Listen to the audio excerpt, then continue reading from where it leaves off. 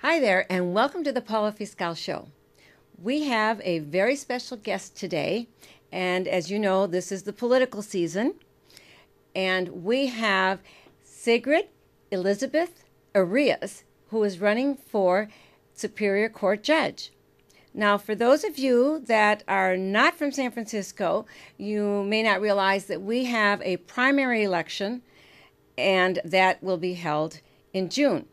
Now, for this primary election, there will be more than one candidate running for this position. And on my show here, we want you to stay informed. So my show runs on Sundays at 3 o'clock p.m. on Channel 29 and 76. I also upload the shows to YouTube, and I send it out on Twitter, Google+, Instagram, and also on a separate Facebook page, Paula Fiscal Show. So thank you so much for joining us, and we're going to start out this interview with candidate Sigrid Elizabeth Irias by her telling us what in the world, or how in the world, she decided she needed to run for this position. Welcome. Thank you, Paula. It's really an honor to be here. I'm so pleased that people are interested in this judicial race. A lot of times it's something that's buried at the bottom of the ballot.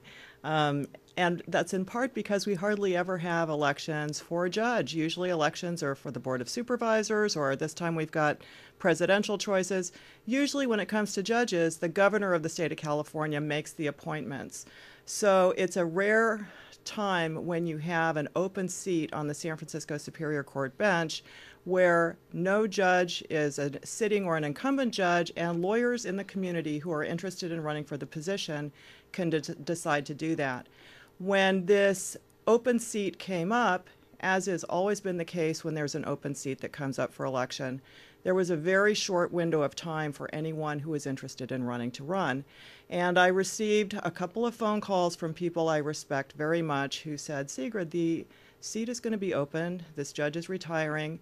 We really think you should run. You would be a great judge. And they knew that I had never run for office before.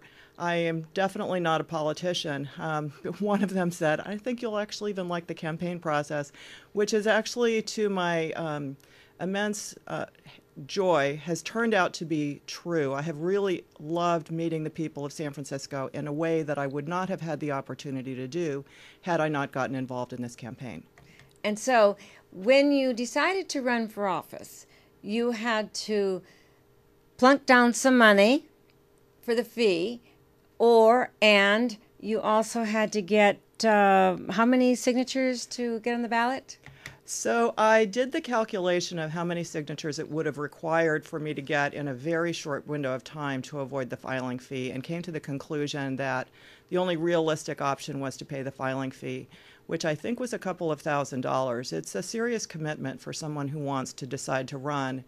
And on the topic of finances, I think I am running one of the most lean campaigns ever known, but there are still costs that are unavoidable. Not only the filing fee initially, but I had not realized as a voter up until now that those candidate statements that you read are not printed for free. The candidates have to pay to have their candidate statement listed in your voter pamphlet. Which explains why sometimes there's very short candidate statements. But I happen to have your candidate statement right here, and it takes up a good amount of the page. Now, what I want to do here, so that I know it's difficult for a candidate to talk about themselves, so I wanted to give just a little briefing about your background. It says that your father immigrated from Nicaragua, and that you've done quite a bit of pro bono work, and it's included representing children facing deportation, which is a topic that's very near and dear to all of our hearts in San Francisco. And you're also helping Mission District residents avoid eviction. You've been a past president and general counsel of the San Francisco La Raza Lawyers Association. and you led its effort to support California's first recognized undocumented lawyer. So, over 20 years you've been with one of San Francisco's most respected law firms, and you're also a volunteer judge pro tem. Now, you've handled juvenile traffic and eviction cases, and I wanted to talk a bit about your supporters. So tell us about your supporters. So my supporters include, other than the ones most obvious, my family, who I consulted before getting into this judicial campaign. They include people that I really respect highly, including some of the judges that I've appeared before. Long before I got into this judicial election race, I had submitted an application to the governor's office for an appointment, and that was done at the encouragement of lawyers that I'd known, and at the encouragement in particular of a judge that I'd tried a case in front of, who suggested that I pursue service on a long-term basis as a judge, and asked the governor if he would appoint me. So my endorsers include those. They include also Cruz Reynoso. A couple of years ago, I left the larger law firm that I had been working for a long time and opened my own sole practice. Cruz did me the great honor of becoming of counsel to the firm. I had known him for a long time before that, and we had become actually good friends. We are on the board of a nonprofit together. He is one of the founders of San Francisco La Raza Lawyers Association, which is how I first came to know him, was through that organization.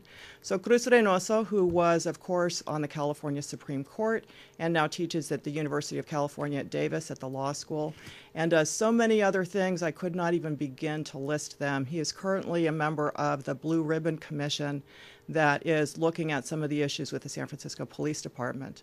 Other endorsers, I could go on and on, but well, I have a list. I just happen to have a list here. Honorable Alex Saldamando. He is terrific. He was on the San Francisco Superior Court, and I tried a long case in front of him. And we also have a favorite here, Justice Maria P. Rivera. Now, as a judge, are they allowed to endorse? Judges actually are allowed to endorse if they are California state court judges. Federal judges are not permitted to endorse, but there are rules of ethics that apply to the state court judges and rules that apply to the federal judges. State court judges are allowed to endorse those who are running for judicial office. Interestingly enough, neither judges nor candidates for a position as judge can endorse people running for supervisor. They can't endorse or sponsor legislation, and this is because judges can't take positions on issues or legislation that might come before the court. Well, a couple of other good names here. Judge Paul H. Alvarado, Tom Amiano. Yes. I'm very pleased to have Tom Amiano's endorsement. He is absolutely fabulous and obviously very well known for his work in San Francisco. And it's significant that you get endorsers and supporters of well-known names in the community, because that influences and encourages other people to vote for you. So let me just go through a few more of the names here that I know personally, on a personal basis. Francisco Cancino, regional attorney. Yes, I've known Francisco for many years, and I'm very honored, and my heart is warmed by his endorsement. We go back a long way, and he is a terrific person if you know him. And yes, and Francisco is well known for having pointed out to some of our elected governors that Latinos are somehow somewhat underrepresented on the bench. That continues to be something that as a legal community I think we're working towards. As the president of San Francisco La Raza Lawyers, I definitely was involved in the organization's efforts to advocate for increased representation on the bench by Latinos, and not only on the bench but in other appointed positions. As a co-chair of the Minority Bar Coalition, we have continued to do that, and I have had the pleasure and honor of getting to know many of the other lawyers who are involved in minority bar associations, including Black Women Lawyers of Northern California, the South Asian Bar Association, the Filipino Bar Association. There are a number of well over 20 minority bar associations in the San Francisco Bay Area that I have had the honor of helping coordinate activities for over the last couple of years as co-chair of the Minority Bar Coalition. And do some of these organizations endorse? They bring you in, you have a candidates night, you talk about it. I have one in particular here at the front of me that I wanted to mention is the Queen's Bench. Talk about that one. That is, the Queen's Bench Bar Association is the bar association for women in the San Francisco Bay Area in particular. There are enough women lawyers now that we not only have the Queen's Bench, which was founded a very long time ago to provide a bar association for women back when women were not quite so well accepted into the all-male bar associations. We have the California Women Lawyers Association. California Women Lawyers does not do endorsements, but the Queen's Bench does. And in order to conclude who they wanted to endorse in this election campaign, they held a panel where all of the candidates participated, and it was attended by attorneys, by at least one judge that I saw there. And we had a question and answer format so that the members of the Queen Bench could get to know the candidates before they concluded who they wanted to endorse. The amount of advertising that you need to do to run for an office like this is phenomenal. And a big chunk of your money goes just in putting out the signs, just in making the signs and the ink. And Right. So I know that it is a new experience for you running for office, but you're holding up very well, and many of the judges that have endorsed you say you have just the perfect temperament to be on the bench. Now, I want to go back just a little bit to more of the names. I'm picking out my favorites. All right. I've got another name here by the name of John Trezvina, Dean, USF School of Law, former Assistant Secretary for Fair Housing and Equal Opportunity in the U.S. Department of Housing and Urban Development, former President and General Counsel of the Mexican American Legal Defense and Educational Fund. Now, I must tell you that I met John Trezvina years ago while I was working as an aide for Carol Ruth Silver. He was actually one of my interns. Oh, boy. Yes. And so tell us about the endorsement from John, because I know that he is very, very particular about who he endorses. Well, John Trezvina, I personally met around the time that he came back to the Bay Area and took on the post of being dean at the School of Law out at the University of San Francisco. And I had already been involved with the law students at USF School of Law, in particular the La Raza law students out there, because of my work in mentorship programs with San Francisco La Raza lawyers. And I think my getting to know John was associated with that. The law students invited me a few years ago to go out and be their graduation keynote speaker for the La Raza law students' graduation. And I have continued to be in touch with the school that way. In fact, long before I filed to run in this particular election, the students contacted me again, and I will be the keynote for the La Raza graduation at USF again. Well, that's next week. wonderful, wonderful Yes. news. Now, there's another organization here of note, South Asian Bar Association of Northern California. I know many of the attorneys from the South Asian Bar Association because we've worked together on projects and have been mutually supportive of events related to mentorship, to issues in the community for many years. And obviously I'm very flattered, honored, and grateful that they are endorsing me in this campaign as well. And is there anyone that you would like to mention in particular that has been very supportive, has worked with you a little extra, and you want to give a shout out to? I have to give a shout out to my campaign do-it-all person, Jimmy Lee, who's an attorney who I worked with for a very long time, and when this campaign came up, jumped into it with both feet to be a help. And he has been a tremendous support, has done more things to help on the campaign that I could have ever anticipated he would have to do. And I think he is doing more than he anticipated as well, and with very good heart, and has been a huge support. Well, that's what happens when you run for office. You get your supporters from the most unlikely places, and they step forward. They help you do everything that needs to get done. Now, I also see another name here, Judge Gerardo Sandoval, who is a good politician. He endorsed you. Judge Sandoval did endorse me, and he is an enthusiastic supporter and has been from the time that this election campaign started has been a big boost that way. Judge Daniel Flores is also has been wonderful in terms of his moral support and encouragement for me to do this. Yes, when Daniel started running, he was a novice, and now he's an old pro. Yeah. And he's done a very fine job, and he did a lot of legwork, which is what it's going to take to get elected in this city. You just have to keep walking and keep walking. Now, speaking of walking, if it's a segue at all, the San Francisco Tenants Union also endorsed you.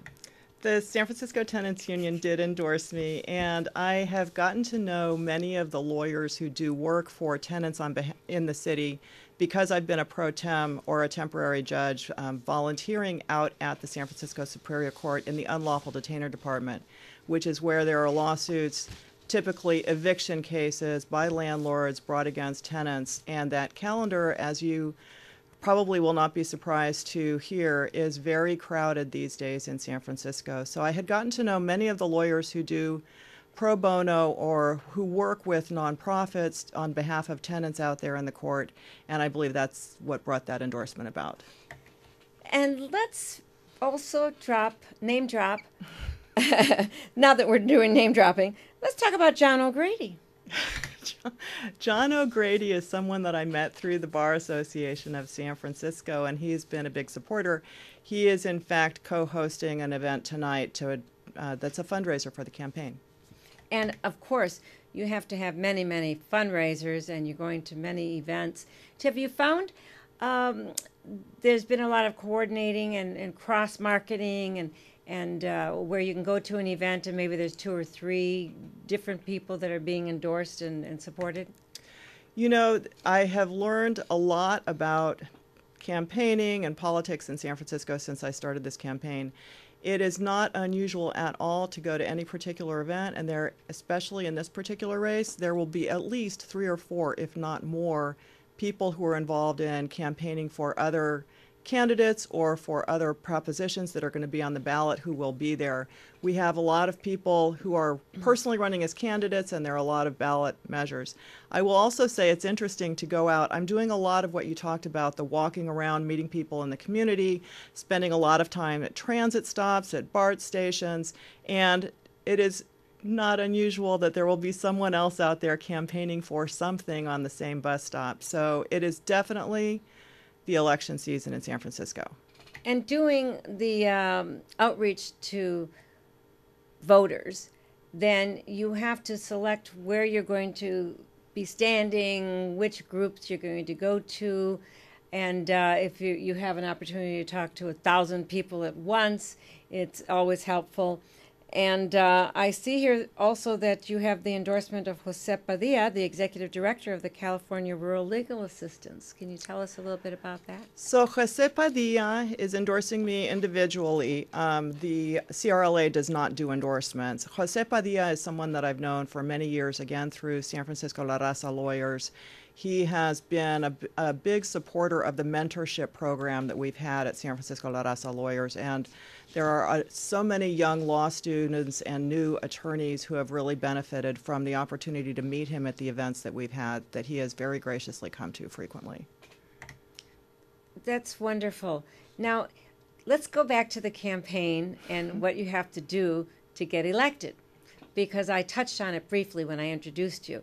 But the bottom line is that of all the candidates, one candidate, if this candidate comes up with over 50% of the electorate, then there won't be a runoff in November? That is true. If someone gets over 50%, then there will not be a runoff. And if nobody gets over 50%, only the top 2 will be in the runoff. That is correct. So have there been any polls out? Are there any early polls? So I have not heard of any polls, and of course, being new to the whole campaign process, I asked people I knew who'd been involved with other judicial races, do they do polls for these races? And the consensus seemed to be that generally they're not done because they're so expensive and these races happen so fast. The candidates for this judicial election only filed their papers in February, and the election date is June 7th. That's a very short period of time to really get a feel for things. Out of curiosity, though, I looked to see if there were news reports of polls that had been done in previous judicial elections, and lo and behold, there was. In 2008, one of the papers published a poll approximately 1 month before the election, predicting how the election was going to turn out, and we can tell now, with the time machine moved forward, that they were totally wrong. So I'm not sure. We may not want to use their polling. And it makes me feel their better. Pollster. It makes me feel better that I haven't gone to have a poll done. I see.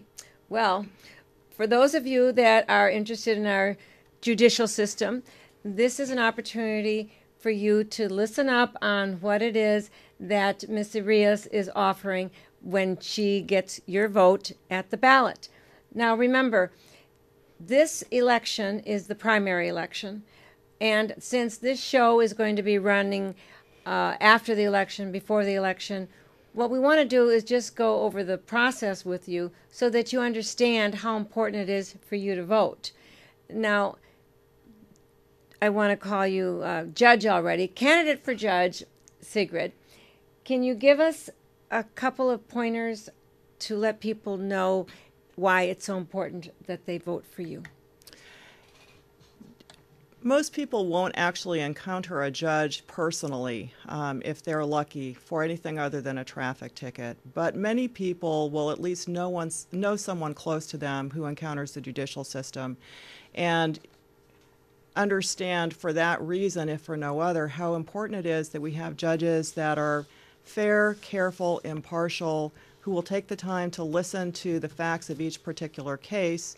And I've been asked, which are the most important cases you've handled over your career? And my view is every single case is important to the people involved. And if you've ever experienced our judicial system, you know how true that is. What you want in a judge then is somebody who, as I said, is going to listen, be fair, be impartial. The California League of Women Voters came up with some criteria for what you might consider in a judicial candidate, because we don't often have those races. Those include integrity. In this respect, I'm very honored to have been endorsed by lawyers who have opposed me in court. When lawyers who've been on the other side of you in a case that is hard fought come back then and endorse you when you're running for judge and say, this is the kind of person that I trust who would be fair and would be a good judge, I take that as a crucial and very important endorsement that speaks to my integrity.